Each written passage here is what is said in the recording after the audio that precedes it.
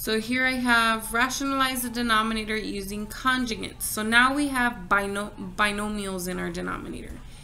And if you remember from the conjugates topic, every time we multiplied the conjugates together, we ended up with an expression that didn't have any more square roots in it.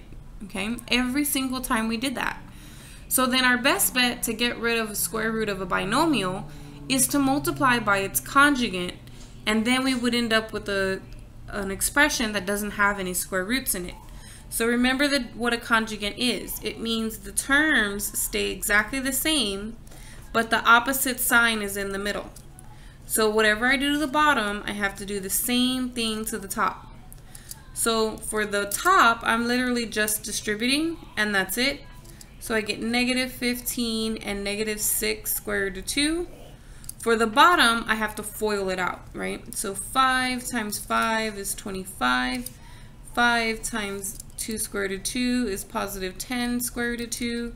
Then negative, so negative 10 square root of 2.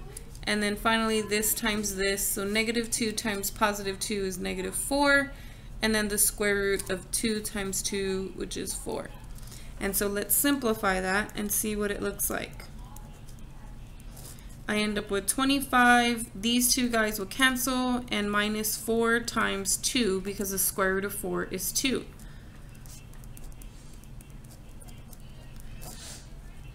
So that's 25 minus 8.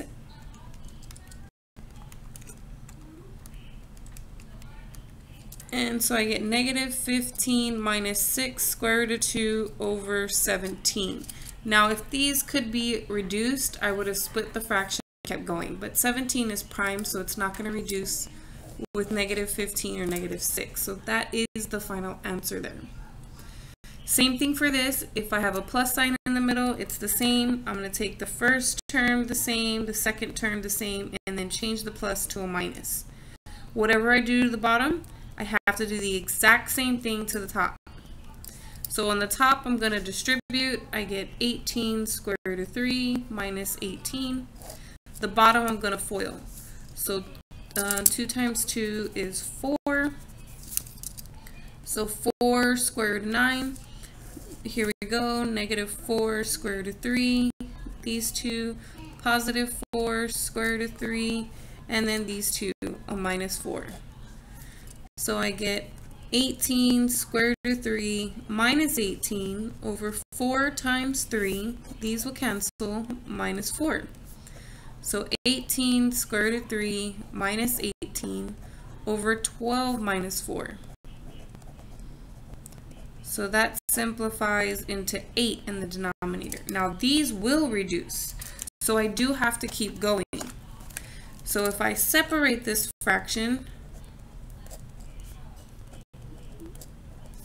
I can reduce these by 2, so I get 9 square root of 3 over 4, and I can reduce these by 2, and I get 9 over 4.